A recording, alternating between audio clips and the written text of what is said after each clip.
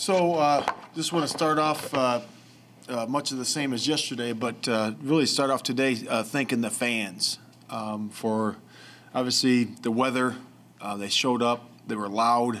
It was pretty cool for me for my first time out there as a head coach in a real game. I know we had the preseason game, but man, that was fun, and I want to thank them, and I really appreciate the fans of Chicago. I want to thank the players again for their preparation. They did a nice job.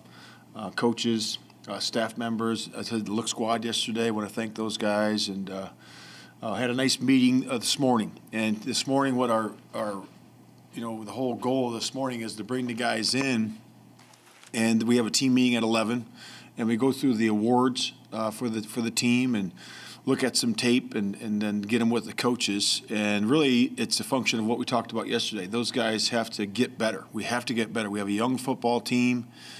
We have to improve in the fundamentals of the game, and that's what we're looking at. Obviously we always look at the effort and the intensity which we played and how we took care of the ball and being smart. We always do that, but there's fundamentals and techniques in every position, and we have to get better at those things on Wednesday and Thursday and Friday of this week to improve our football team every single week going forward. So we're in that process right now. So it's going to be a big week for us for our improvement, and I'll open it to questions from there. What are the awards that you give out on Mondays? Just player of the games. We give out different awards for different things, different plays that are made in the game. So we end up doing that. So it's always fun when you win because you can do those things, but that's what we do. Stats for your offense yesterday, 0 penalties. You had one delay of game, which was intentional that they declined. But what was your thoughts on just the overall cleanness of the effort? Yeah, I mean, we've been doing that. We had the officials, in for training camp, NFL officials. We use those guys to educate us, and they do a great job when they come in. And those guys, and then we had Big Ten officials here as well, in the off weeks. And I think anytime you can have an education of the rules so we can play smart and clean like we have done, that's always beneficial. And I think it was, that's probably our cleanest game even through the preseason. And that's, a tribute to the players really paying attention to it, and also the help of the officials. Your loafs and your hits principal grades today? When did those get given? Yes, those are all issued today. Yep. So if you had, if you were in 55 plays and you had 20 loafs, that's not a good outing. So, and there's a couple of guys that had that, but we got to do a better job with that. We also reward guys. You're in the 90% club. So if you're in 10 plays and you only loaf one time, you're in the 90% club. So that's a hard club to be into for the whole season. We'll give that award out at the very end if you're in that club, but that means you played hard the entire season, and that's always hard to get into. You've talked about how it takes hours and hours to grade this film. Yep.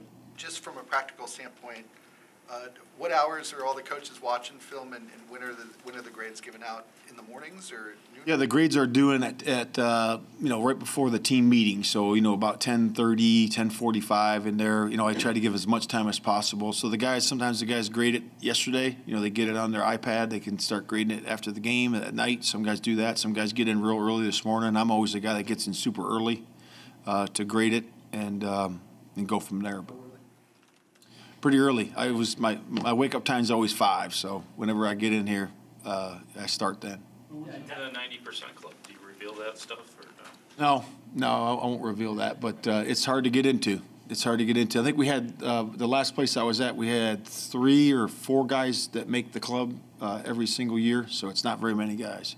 What did you make of Dominique Robinson's performance as a rookie? Yeah. Position. He didn't seem to loaf at all in this one. No, it was good by really all the rookies. I mean, you look at the way the rookies performed, from the punter to our nickel to Dominic to all the guys, all the guys that played, Braxton, they all played well. And that's really a tribute to Ryan Poles and his staff bringing the guys in here that have the maturity to be able to handle an NFL game, and the coaches getting them ready. And then the guys going out there and doing it. But, I was happy with all the rookies. You mentioned the fundamentals. Obviously, you're not going to single out players, but what are some of the fundamental things that you saw that need to get worked on this week? Yeah, I mean, it's like every first game when you look at let's just pull out tackling. So when the guy tackles, is he getting all the way up to the runner, okay, hitting him with the proper pad level, wrapping and running his feet 3 hard steps, pulling in the hamstrings and then finishing the tackle. Well, we saw a couple of those yesterday, but we didn't see enough. There was some lunging going on. There was some things going on there, so we have to improve that. And that's typical of the first game. It's like guys finishing blocks. When you finish blocks on the backside, great example, that would have been EQ on the touchdown with Dante Pettis. He finished that block, came all the way across the field, and finished, and it was legal. He did it a legal way, and Dante set it up with a nice stem inside into the pylon. So, just things like that. It's just fundamentals, details to that, and we want to get better. I know you're familiar with Aaron Rodgers, but how familiar are you with Aaron Rodgers' relationship with or record against the Bears and his kind of relationship with the fans, and that there's a lot to it? Yeah, sure. I hear things, that we're taking this one game at a time. So, I know it's coach cliche, and we're going to focus on us. This is going to be about our football team, about how we operate, how we play, and what we do, and we're going to take that approach every week. When you look at the big picture improvements that the Bears need to make, when you come in and take the job, how do you view catching up to Green Bay? Focusing on us. I don't look at it that way. I really just focus on our process and what we want to get done and how we want to improve every single week. To me, if you start looking at other things that are outside your control, we control the controllables, and we stay our course in what we want to get done. And we're writing our book, and we're turning our pages, and we're going to do that one game at a time. Now that you've had a chance to take a look at the film, what were the pluses and minuses you saw for both Tevin Jenkins and Lucas Patrick at that right guard rotation? Yeah, I thought they both played well. I thought they both did a nice job in there finishing their blocks. I thought their pass pro was good. I thought their effort in finishing plays was good. I thought they both had a solid performance at that right guard spot. What do you think allowed Khalil Herbert to take advantage of the opportunities that he got? Well, I would say that he's obviously had a really good year last year. He's got experience. He's a talented runner. And I think, some of them holes were pretty big. I mean, it's line did a really good job on those particular runs. The one in the red zone was really good. The one midfield was nice.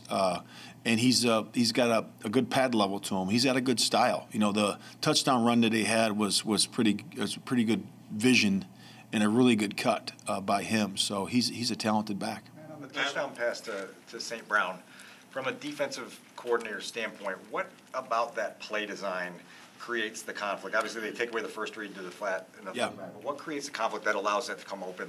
I think that it's almost like a flood route. When you look at it, it was a condensed formation, and then they take obviously EQ had the high route, but you brought Pringle underneath, and another guy to the flat. So I think that creates confusion for the corner. And, if it was – and, again, I'm not in their playbook. I don't know exactly what it was. But it's either the corner had to slough off on EQ or somebody had a misdeal in man-to-man. So I'm not quite sure what exact coverage they were in. But, it creates a lot of problems for sure. Eddie was talking about how when they lined up on 3rd and 4 on his interception, that he had watched enough film that you guys knew what they liked to run, the two-option route there. Right. When you hear a player explain, no, we saw it and it happened, and I did something well, what's your reaction to that? I imagine that's what coaches live for. No, that's what you do look for, and that's really about preparation. We prepare for that, and that would have been last Thursday. It would have been a 3rd down, where we prepare for that, and we do a lot of walkthrough reps. We do probably more walkthrough reps than most, and you're able to get those looks into those situations, and it's amazing how many times those things do show up. You talked about it was a good call by Al.